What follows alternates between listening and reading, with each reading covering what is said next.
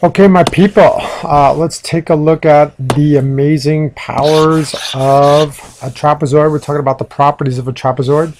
And then we're going to go into some cool stuff about what we call the median, or sometimes it's called, depends upon the textbook, it's called the mid-segment of a trapezoid.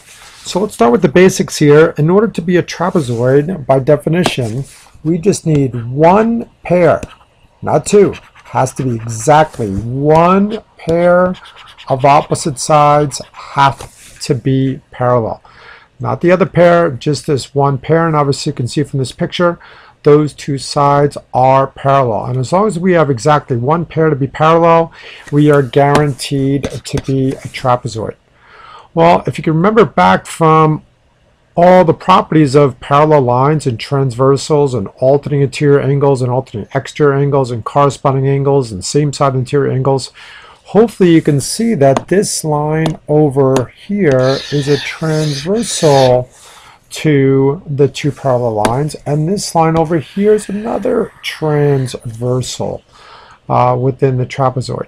So what does that mean when we see those transversals? Hopefully you can see that no matter what angle this is, and I'm going to call it 80 for example, we should automatically know what that angle is, and that has to be 100. Why? Is because those are same side interior angles. They're going to be supplementary. Well, I'm going to make up a different angle for over here. I'm going to call it 50 degrees. And now hopefully you can deduce what that angle is right there. And hopefully you can see those are same side interior angles as well. In this case, they're going to be supplementary. So this angle has to be 130.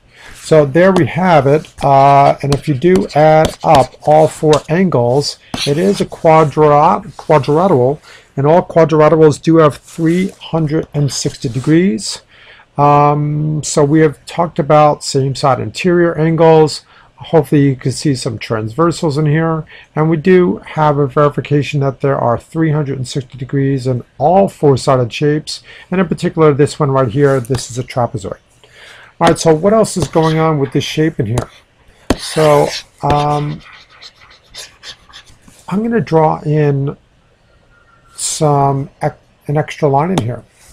And where is this extra line going to be drawn in from? Well, I'm going to connect this dot to this dot right in there. And when I connect those two dots, I get this new segment in here. And this segment is what we call the median of a trapezoid, or the mid-segment of a trapezoid. Now, it's officially, I got too ahead of myself there. It's not officially yet a median or a mid-segment, because in order to be a mid-segment or a median, we need that segment to start at the midpoint of one leg of the triangle, one leg of the trapezoid, and it goes to the other leg of the trapezoid on the other side, the midpoint of the other leg. So you can't draw the mid-segment down in here. It just doesn't work. It has to be going to the midpoints of the two legs on both sides.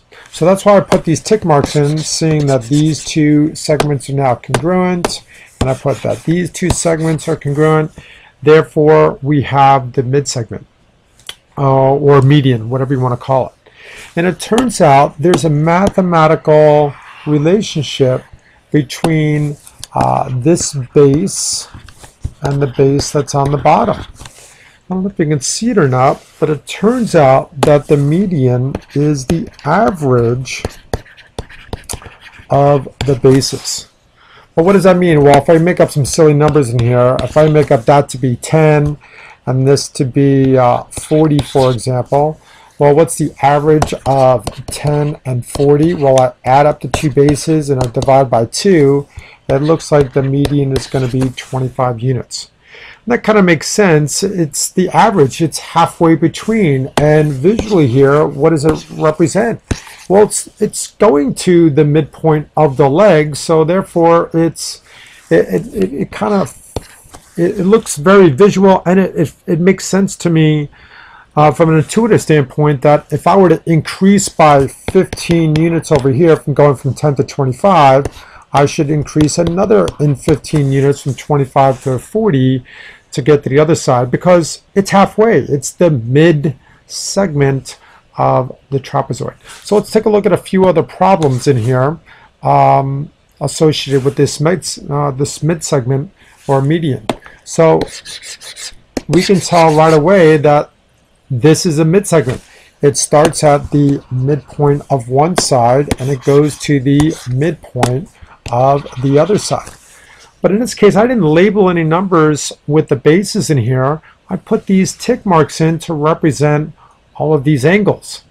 And hopefully you recognize that if that is a trapezoid and one pair of sides are parallel to be a trapezoid, it turns out that the median also has this another amazing relationship to the two bases. Well, it's also parallel. The mid segment here is also going to be parallel, which means that this angle is congruent to that angle, and that looks like a corresponding angle from our chapter 3 knowledge. And the same thing is over here. This angle and this angle is going to be congruent. They are corresponding. It looks like these two angles in here, they're corresponding angles as well, and these two angles in here are congruent as well. They are corresponding. So there's a lot of geometry going on in here. We have several parallel lines. We have a couple transversals in here. We have corresponding angles. We have same side interior angles as well. And then the relationship between the two bases and the median is going to be the average. So hopefully you can connect on that the median has a lot going for it here. It's parallel to the bases, and it's also the average of the two bases. So let's take a look at a few more problems. So we got this problem in here, and this one's pretty straightforward. I can tell by all the tick marks that this is the median or mid-segment. And when I add up these two numbers, I get 80, therefore x has to be 40. And that's a pretty straightforward problem in there. The numbers are real easy, but let's scroll down and take a look at another problem. It's not as straightforward. So in this case, we have one base being 8 and the other base being y. In this case, we already know the median to be 18. Well, another thing to think about, along with what I was mentioning before, the intuitive pattern between the mid-segment and the bases. Notice here we went up 10 units. So what number comes to mind to keep the pattern going is to go up another 10 units to keep the pattern going. So in this case, y would be 28.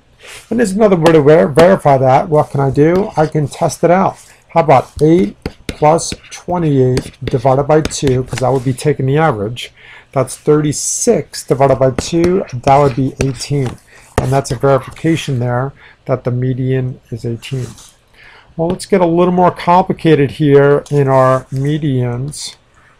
And again, this is a median. I can tell by all the tick marks.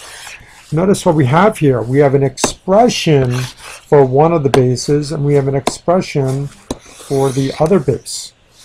Well, shoot, I can't really see the pattern in here. The only number I really know is 40. So how do I set this up? Well, you have to think averages. What's the average? Well, I'm going to take this base, I'm going to add it to the other base, and I'm going to divide it by 2, and what does that have to equal? That has to equal 40. So hopefully you can see that the x plus 10 is one side, the 2x plus 60 is the other base, the other side, and when I add them together to divide by 2, it has to equal 40. So how do we solve for this? Well, I'm going to go back to Algebra 1, I'm going to cross multiply.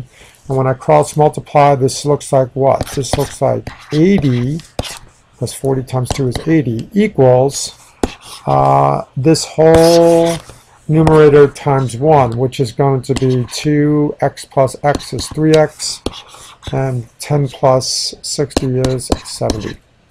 So what is left in here? Well, we bring the 70 on the other side. That's 10. So 3x is 10. X looks like it's going to be 3 1/3 or 3.3 repeated. And we just found x. If we really wanted to, we can back substitute and find these two bases if we had to, but we were just looking to find x. So hopefully this has been your crash course on a mid-segment / median and how it relates to the bases in terms of its angles and how it relates in terms of the length compared to the two bases. All right, we'll see you soon.